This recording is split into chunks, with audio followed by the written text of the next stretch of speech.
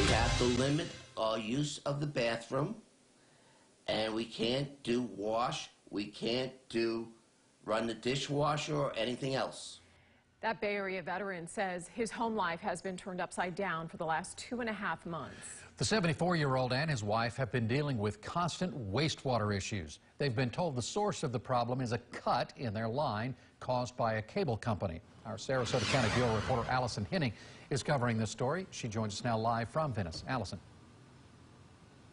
Keith, Jen, good evening to you both. So you cannot see the damage from where I'm standing, but if you take a look right here at these orange flags, these are marking that cable company's underground line. I'm told the break that has been causing them issues is right under this green dot on their neighbor's driveway. The past few months have been stressful for Richard and Carol Geller. They say they have to be careful every time they flush the toilet or turn on the shower. They say things first got messy and smelly inside their home about 2.5 months ago when the sewage line backed up.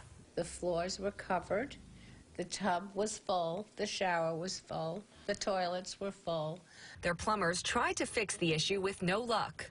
They put a camera down our sewer line and found that there was a break in the sewer line.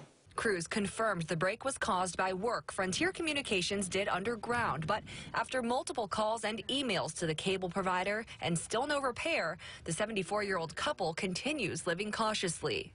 We have to run into water, soap up, rinse off, and get out. And take a 2-minute shower, 90-second shower. It's not fair. The Gellers turned to 8 on Your Side for help, hoping to get back to normalcy.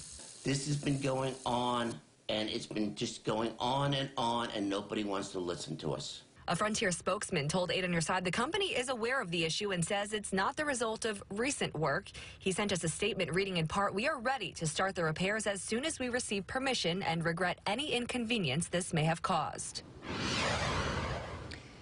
And Sarasota County also came out to address the residents' concerns and found the county-maintained infrastructure out here is in working order and functioning properly. Live in Venice, Allison Henning, 8 on Your Side.